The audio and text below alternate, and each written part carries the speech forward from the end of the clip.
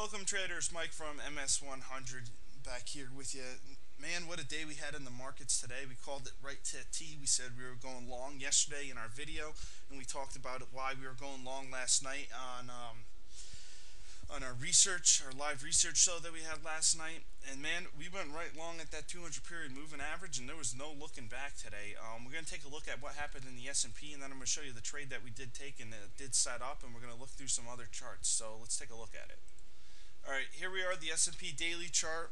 Let me remind you what we the lines that we have drawn in here again. We have this downtrend line, this dark black line here.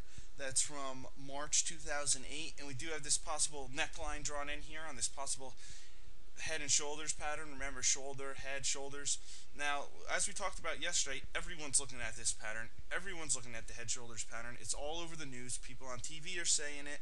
All the traders are talking about it, and they're looking for a breakdown. Well, what happened today? We opened up right here, and first thing you know, the market started to sell. Now, we did tick down a couple points below this line, and a lot of people did think that the market was definitely moving down. I was in the chat rooms. People were thinking it was moving down. TV people were saying, oh, the bearishness is finally out in the market. And you know what? When everyone thinks that, you know what? It's probably going to go the opposite way. And now I did notice that not too many people were talking about this 200 period moving average that we have drawn in here. And I did think that was a good area for a touch and go bounce. And sure enough, the market came down to that level, and we bounced right off of it, and there was no looking back. We popped back into this pattern. We closed definitely above the neckline here that we have drawn in. And now we do have the possibility, if we break 900 tomorrow, to go to 910 and then possibly all the way up to test this black trend line again. That'd be nice to see. The stochastics do have the ability to cross up here and push us up. So that's what I'm looking for now that we did have that fake out through this pattern. We did break down a little bit out of the pattern, but we didn't close any candlestick. We had that nice reversal hammer candlestick that did form today. And if you want to learn more about candlesticks, you can come onto our website. We have a whole bunch of candlesticks up under our Chart University section. So now I do want to get into the trade that we took in the ERX today and show you how that set up so nicely with the market. Alright, here's the ERX. We had, notice if you can barely see this candlestick from Thursday, we had this huge gap down, drop down, rallied back up, and then sold off again with the market.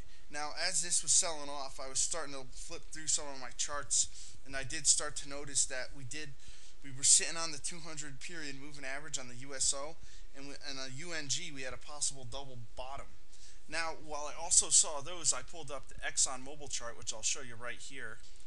Notice on the ExxonMobil chart we had the big down bar after the gap down, and then we rallied, and we just continued to rally throughout the day, and ExxonMobil actually held it the rest of the day. So I saw that was one of the leading oil stocks, and it was holding some strength. And then I went and took a look at the market again. So let me bring the market up the 5-minute chart for you. So I'm taking a look at the market here, and right in that same time area, we're sitting at around 887 on the S&P, 886 and change, and that's exactly where that 200 period moving average. And I did see that we had a possible little bounce on the USO, UNG, and ExxonMobil was showing more strength than the market was at the current time, and then lined up with the possible touch and go bounce of a 200 period moving average on the daily chart. Actually lined this one up pretty nice, and I did take that long in the ERX here. So I took that long right here in the ERX, right at this candle here at the $24 level. And you know what, I was looking at it and I said, you know what, my downside risk is 40 cents, but my upside risk is a little more than that. I mean, my upside gain is a little more than that. I was looking at the lows of the day, and I had all those indicators setting up on the charts for me. So I took the long, and sure enough, I ended up pretty well on this trade here. If you look at the end of the day, we rallied all the way to 25.31. I did sell half my shares at the end of the day here, which was a nice rally. We had a little pop down and pop back up here at the end of the day. I do want to show you a couple more charts of how everything was setting up to be possible short today. So let me take a look at some of those with you. Alright, just for time constraints, I'm going to blow through these pretty fast. But look, the market can't show you all its hands. This is the material sector. Look, head and shoulders. Technology, head and shoulders. Energy, head and shoulders.